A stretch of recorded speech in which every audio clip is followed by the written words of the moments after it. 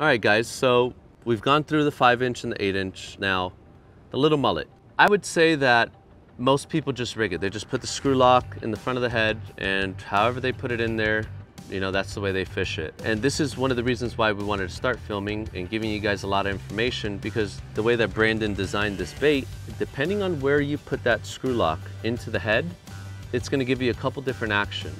So I want him to better explain exactly how he rigs it, different methods of him rigging it, and I'll be rigging one alongside him.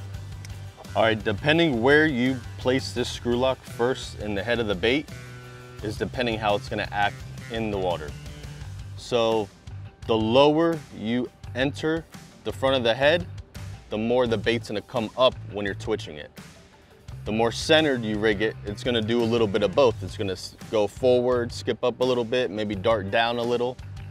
And if you rig it all the way up, it's gonna go straight and then do a lot of little nose dives a little bit. So first thing you're gonna do is I'm gonna place it right in the center.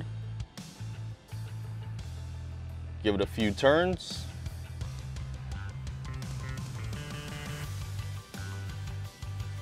And I like to go all the way up to where the bait's almost touching that hook eye. Another thing I do is I lean it forward and making sure that hook is almost perfectly straight with the bait. If you leave it like this and you rig it like this, it's gonna end up twisting on you in the water. So I like to let it hang horizontally. That's straight right there. See where that hook naturally wants to come in. Push it straight through. Let it come straight up.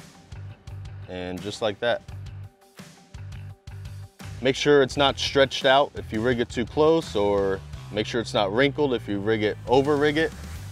And the straighter that bait is, the better it's gonna look in the water.